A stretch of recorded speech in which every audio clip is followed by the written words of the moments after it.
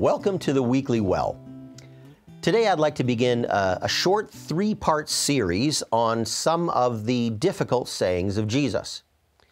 In Matthew 5 and verse 48, we have recorded here where Jesus is telling those who are listening to him that they are to be perfect as their heavenly Father is perfect.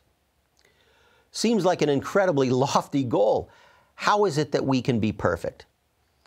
Does Jesus not know that we're still sinful human beings in a state of being made perfect, and yet we're clearly not there?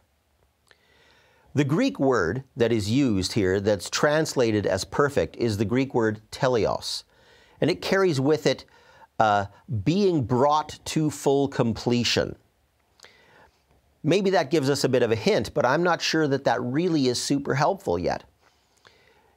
Jesus knows we're not perfect. How is it that we can be perfect? How can he demand that we be perfect as our Heavenly Father is perfect? Well, the InterVarsity Press commentary on this passage, on this verse here, talks about Jesus, rather than demanding a result from us, is more setting a goal for us. More of an idea that we ought to reflect the perfection that is already there, and that's the perfection that God has. We are not God, we're not perfect like God, but we are to be reflectors of his perfection.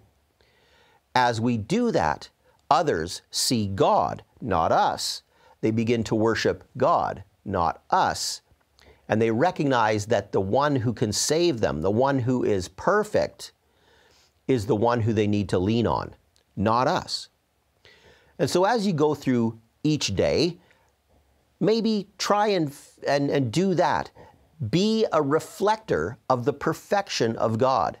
Be one who displays the God that you serve, his character, his characteristics, his love, joy, peace, and patience, and all of those other characteristics of the Holy Spirit.